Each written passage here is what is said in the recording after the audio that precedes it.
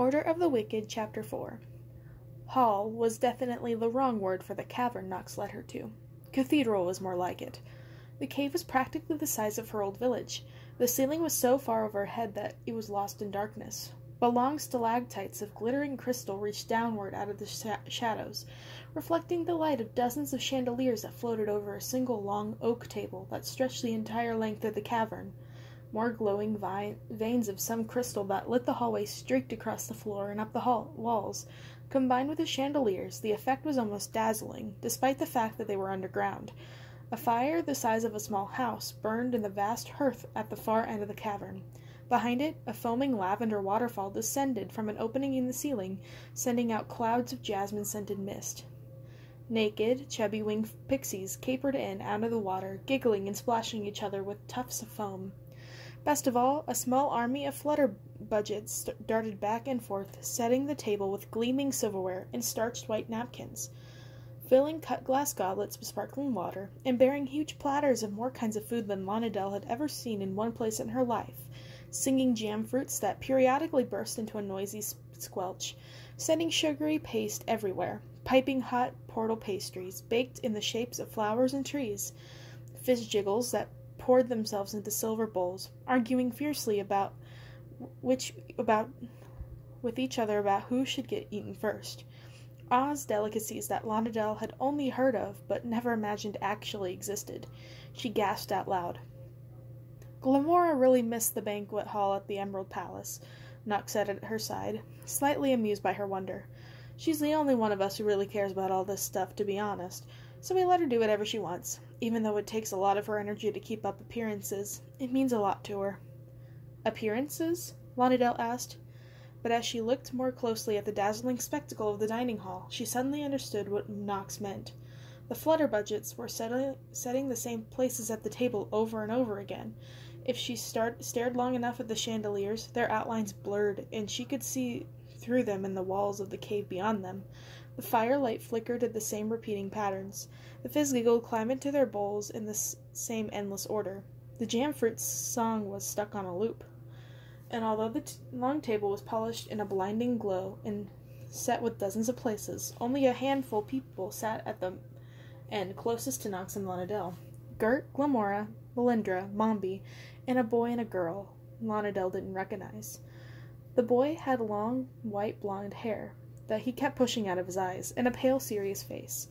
The girl was a munchkin. Her muscular blue-skinned arms were decorated with delicate pale tattoos of vines and flowers, and her blue-black hair was shaved at the ends so that only a long lock remained at the top of her head.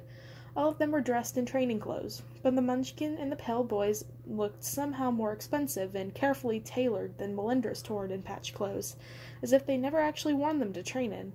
All of them were ignoring the darting flutterbudgets, hovering dishes of food, and exploding pastries. "It's fake," Lonadel said as understanding dawned. Nox shrugged. "It's an illusion," he said, low enough so Glamora didn't hear him. "Not actually the same thing. It's real magic. You just can't eat the food." "Is it like this all the time?" "She changes it up. Last winter it got so cold we couldn't train outside for a while, so she turned it into a big sunny outdoor picnic in here.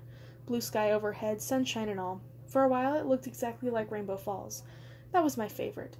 You could even feel the mist on your face if you got close to the waterfall. But Mombi complained the water noises made her have to pee at every meal." "But why?" Lonadel asked. "Why go all through all the trouble?" "It's a good reminder of what we're fighting for," Gert said from across the table. How had she heard what Nox was saying? Lonadel wondered if she could read lips. Or minds. Not just freedom, but the way things are supposed to be. Nox is meant to be a place of joy and delight for everyone who lives here. "If Dorothy has her way, all of that will change," Nox added. He had a far-off look in his eyes. "Everyone who joins the Wicked has lost something," he told her when she'd first arrived.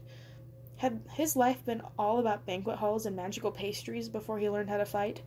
Well, he wasn't the only one who had lost his entire family. "And what do you think?" "I don't need illusions," he said flatly, looking away. "My life was never like this," Lonadel said frankly, and Nox's gaze focused on her again. "Not before Dorothy, I mean. I lived in a tiny village. My family was poor. We didn't have banquets and picnics. There was always too much work to do. I've never eaten any of this stuff or been waited on or been to the Rainbow Falls or... You know what I mean, Nox said tiredly. Can we not argue about Oz's economic conditions right now? She was about to snap back a retort, but she swallowed it. For the first time, she felt sorry for Nox. Sometimes it seemed like he was carrying the entire weight of the order on his, admittedly muscular, shoulders. Sure, she said quietly. Sorry. Something like gratitude flashed across his face and was gone. So even the high and mighty Nox had regular emotions every now and then. Lonadel filed that piece of information for later. What are you doing standing here like a monkey just flew off with your dinner?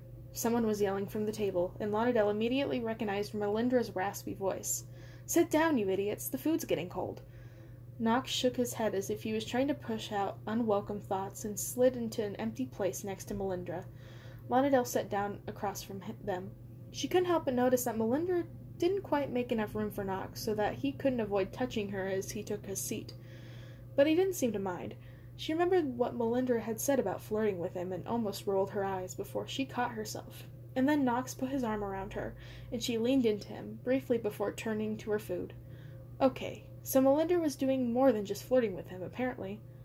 Melindra and Nox? Anyone and Nox? It was hard to imagine the effusive, confident girl going for a riddle-spouting jerkwad, but love was weird. Not that she would know. She tried as hard as she could not to stare, but when Nox wasn't looking, Melindra winked at her, and she burst into laughter. What? Nox asked in irritation, and Melindra started laughing too. What? Nothing, Melindra sang out innocently. Lonadel, glad this jackfruit finally showed you where to eat. This is Larkin, she gestured to the serious-looking boy, and Holly. The Munchkin girl inclined her head, and obviously you already know Gert and Glamora, and Mombi. The old wench grunted rudely. She was shoving her bread and cheese into her mouth as though it was her last meal, and as it turned out, she chewed with her mouth open. Lonadel averted her eyes. As in deliberate contrast to the magical, illusionary banquet happening behind them, the food was almost aggressively ordinary. Bread and cheese, some kind of bland, flavorless porridge, and a few, thankfully silent, apples. Lonadel wondered why Glamora didn't spend more time magicking up some food that actually tasted good instead of wasting all her energy on a dinner party no one could enjoy. But by now she knew better than to ask questions. Maybe Nox was right, and the pretense was what was important. Acting as though things were normal, trying to keep our lives as close as they had been before as possible. Except that for Lonadel, none of it made sense. Their lives weren't what they've been before. That was the point. That was why they were all here. Pretending wasn't going to get them anywhere. It wouldn't bring back her family or change the past. The only way to return to the way things had been before Dorothy come back to Oz was to get rid of Dorothy, and that wasn't going to happen without a fight. Lonadel was so preoccupied with her thoughts that she didn't recognize Larkin was asking her a question until she repeated it twice. Where did you learn to fight before here? She blinked. Oh, sorry, I didn't. Larkin and Holly exchanged glances. They reminded her of the head councilman's kids from her village. They had the same faintly arrogant air, as if they knew something nobody else in the room did. You've never trained before? Holly's voice dripped disbelief and scorn. At all? No, Lonadel said, bewildered.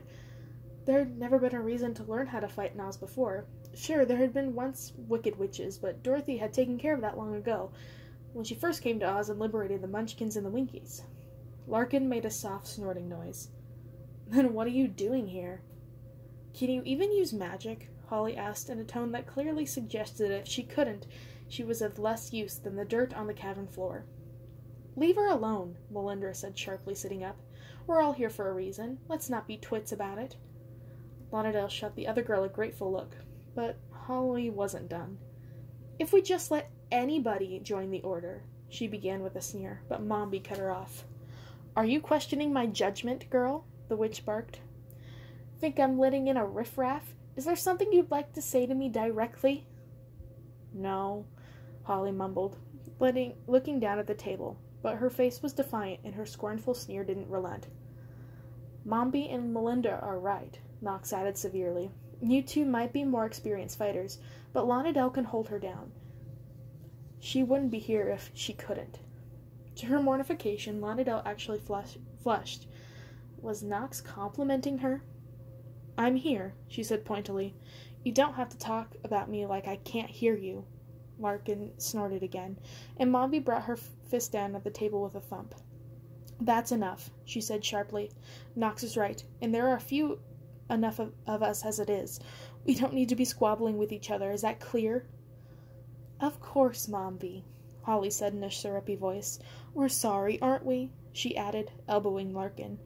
Oh, very sorry, he echoed in the same insincere, sing-songy voice. It was obvious neither one of them meant a word of it, but Mombi seemed satisfied by their apology. After they finished eating, Knox pulled her aside as the others wandered out of the dining hall. Things will be different for you, he said seriously. Your training will get harder than anything you've done before. We may need to move again against Dorothy soon. What do you mean? A member of the Order is collecting information, he said vaguely, a troubled look passing across his face. We haven't heard from her in some time. If she's been killed, well, it might mean Dorothy's reach is farther than we think. He had to be talking about the same girl Melinda had been referring to in the healing pool, but as usual, no one was going to tell her anything else, like what kind of danger this girl was in, or whether she herself would have to do the same thing soon. Melinda had tried to pretend there was nothing to worry about, but Knox was obviously concerned, and if Knox was worried, well, that was a bad sign. Lonadel could tell him that something was already on the move. Somebody that Dorothy had probably sent. Something that matched up with the rumors about crazy experiments and a creepy secret army. If Knox thought Dorothy was just sitting around in the Emerald Palace, he was wrong, but the thought of talking about what had happened to her was still too raw. Once again, she felt herself being pulled in many directions. If only she could make a different Lonadel, one that could carry the pain for her, so her real self could keep fighting without having to think about it. Knox gave her a searching look. What? Nothing, she said. It's all right. I understand. I thought you would. He nodded. You're doing well. Better than I expected, considering the state you were in when you got here and your lack of any kind of training. Better than Holly and Larkin expected, I guessed, she said. He sighed and pushed his dark hair out of his face. Holly and Larkin can be difficult, but they're good fighters, and we need them. It's better to just ignore some of their quirks. Is that what they are? Lonadel thought sourly. Where she was from, treating other people like garbage was more than just a quirk. It was a crappy thing to do. But Knox was right. If she'd just met the entire Order, well, it was hardly an intimidating army, even if Mombi, Gert, and Glamora were witches, and Melinda was the best fighter in Oz. It was hard to imagine a ragtag bunch defeating Dorothy's forces and restoring peace to Oz, but as far as she knew, the Order was the only game in town, and going up against Dorothy alone would be suicide. Training with the Order was the only chance she had to avenge her family. She didn't care if she died trying, but the more fighters she had at her back, the further she would get.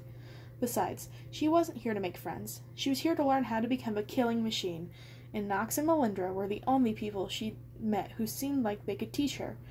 She'd seen way worse than anything Holly and Larkin could do. She reminded herself. These were just minor distractions. What are you doing here? She asked suddenly. Leading the Order, I mean. He smiled. I'm hardly the leader, he said. I leave that up to Gert and Mombi. But you're basically in charge of the trainees. He shrugged. I know how to fight. Melinda does too.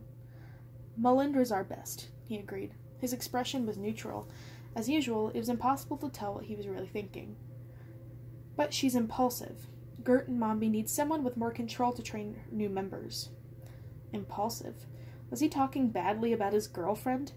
Was Melinda his girlfriend? And why did she even care? It's none of your business, she told herself. Is that why you don't have emotions? He looked surprised and then laughed. I have emotions, he said. It was the most honest, unguarded thing she'd ever heard him say, as if lurking under his harsh, controlled exterior was a completely different person. Someone who knew how to smile and laugh and think about things other than fighting and death. Was that the person Melinda got to see all the time? Or was he difficult with her too? Not any that you show. I've been fighting for a long time, he said, his face closing down again. And Oz teaches you that nothing is ever what it seems. It's not a good idea to show people your true self or relax your guard. Even here? Especially here. He was suddenly distant again. Now she really wanted to know what he was talking about. Did he mean he didn't trust Melindra? Did he mean she couldn't trust Melindra?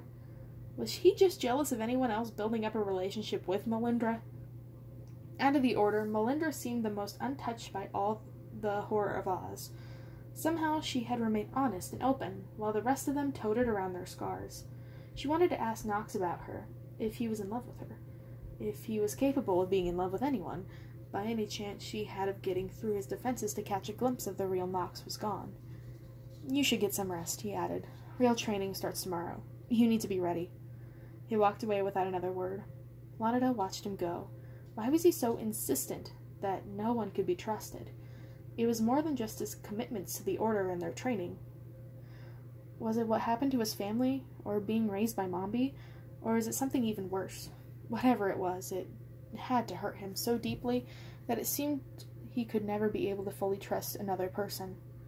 Nox wasn't her friend, but he was like her, all of his anger bottled up inside, just waiting for an outlet, putting up walls to keep himself safe. Melindra was the opposite of that. Despite all that she had gone through, she was still open to Nox and to Lonadel, and to life.